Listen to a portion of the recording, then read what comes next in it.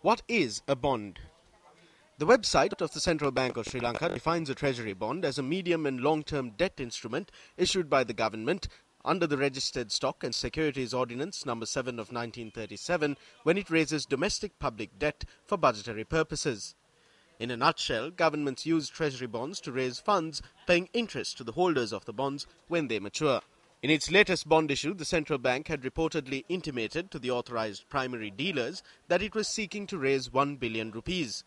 However, issuing a statement on the 6th of March, the Ministry of Policy Planning and Economic Affairs noted that on the 26th of February, at a meeting between the Minister of Higher Education, Highways and Investment Promotion, the Treasury Secretary and the Governor of the Central Bank, the Minister, Kabir Hashim, had requested urgent funding of about 15 billion rupees to recommence several highways and road projects.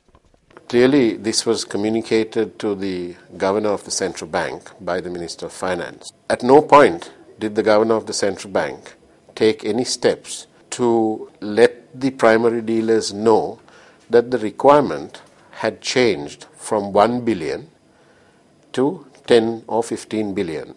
On the 27th of February, when the results were announced, the Central Bank decided to take up 10 times more than what they had indicated on the 24th of February. That is why the conscience of this country has been aroused, because there has been a significant lack of transparency on the part of the central bank. The website of the Central Bank of Sri Lanka lists 16 authorized primary dealers as of October 2013.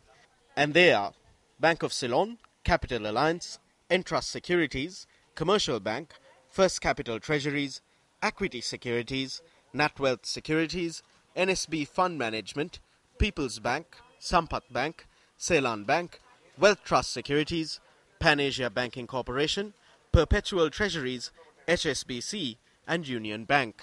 When the initial announcement of a 30-year bond for 1 billion was on offer, as per normal practice, the central bank gives an indication, an indicative rate, and that rate was up in the region of 9.5%. Somewhat shockingly, on the 27th, public are made aware that the rate for some of this money, the increased 10 billion, was taken up at 12.5%. This aura of suspicion has arisen, and which is why there are charges now being made, or accusations being made, that there may be some suspicion in this transaction, indicating that perhaps there is a possibility that some dealers were privy to information that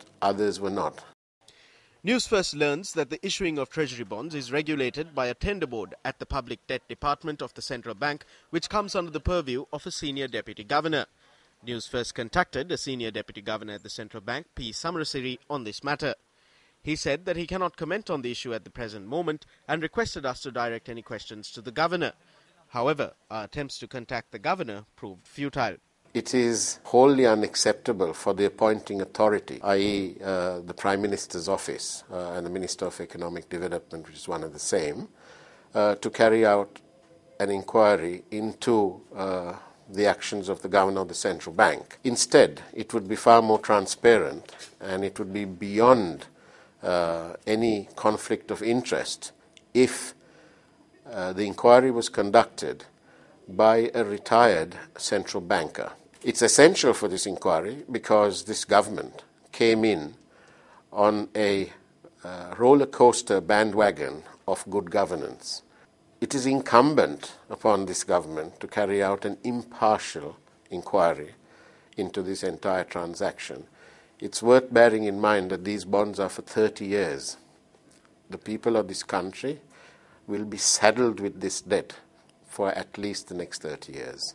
Yeah, it is only an allegation that there has been inside information. We have not established the fact that there in fact was inside information. This is an allegation at this moment. It is possible for anyone to bid any amount at any price as they see fit at a bond auction. We will do an investigation in the most appropriate way. The Prime Minister and I have discussed this with the Governor Central Bank, and in due course, we will ensure that an independent investigation is done. See, we have to look at all angles. Now, there are some people who seem to have been engaged in malpractices during the previous regime, continuing to do so now. And this is not only restricted to the bond market, but also equity market. We also tried contacting Cabinet spokesperson Dr. Rajitha Senaratne to inquire into what steps, if any, the government would take on this controversy. Our attempts were not successful.